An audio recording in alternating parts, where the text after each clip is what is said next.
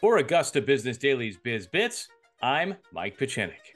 A spot for success. Augusta University health science students will soon be able to spend more time studying and less time looking for parking. School leaders broke ground this week on a 40,000 square foot parking deck that will accommodate more than 1,000 vehicles. The $33 million deck will be near Elm Hall off R.A. Dent Boulevard. School leaders say more parking is integral to the school's success as they aim for 16,000 enrolled students by 2030.